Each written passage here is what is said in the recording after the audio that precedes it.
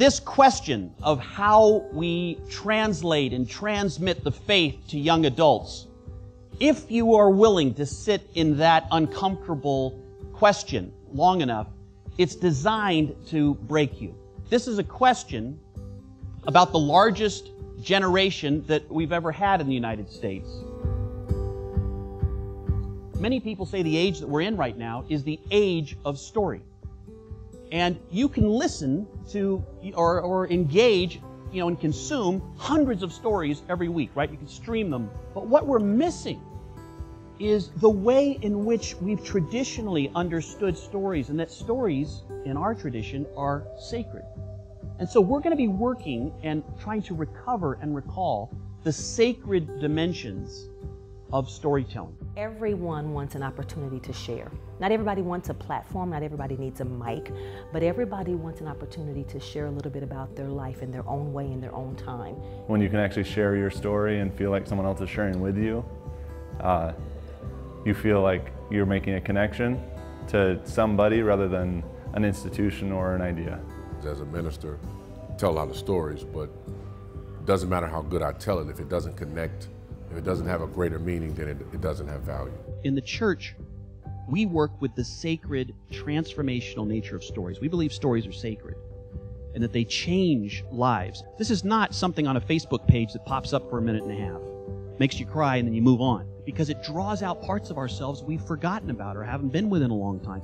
It really comes down to just really the simple basics of communicating with any human being. It's not that young adults are some weird alien that no one knows anything about. If a person tells their story well, you're actually sitting with them in the hospital. You can imagine the hospital. You can imagine the nurse coming in and sitting next to the bedside. All your senses come alive, and you actually move through time and space and join them in that experience.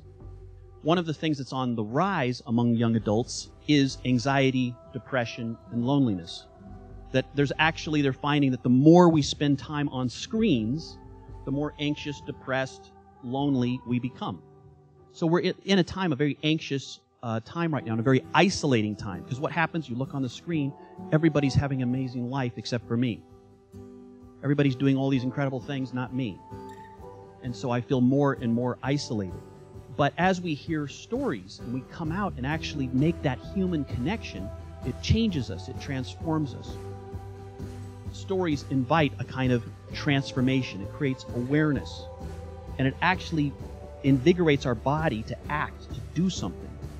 The way Christians work with stories, the value is, does it create a deeper connection? The three things Jesus talks about. Does it help that person the way I'm listening to you? And the question I ask you, does it help you connect to your own heart, your own experience? Does it help you connect to others? And does it help you connect to something greater than yourself? Probably the most important thing, and I've noticed this in recent years as well, is authenticity. So hearing the stories from these people about them being authentic in their stories, them being vulnerable, and I think people my age are really good at picking up on that, especially when you see like a lot of the fake stuff happening on social media, like everyone putting their best out. You can tell when someone's not being authentic. So what's your story? Where do you come from? What's happened in your life that may be is significant? I think that's a way to connect with people, as opposed to what do you do, how long you've been doing it. Whatever the end product is for any church in terms of young adult ministry, it still should be that we're engaging young adults. That's the beginning, that's where we start, and that has to be where we end. What we've experienced today in these small groups this morning is the church.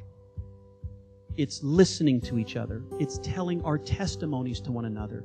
It's listening for where God's showing up in one another. And the experiences you had this morning, or in sharing your rites of passage, every human being on this planet is looking for a space like that. And that's being church.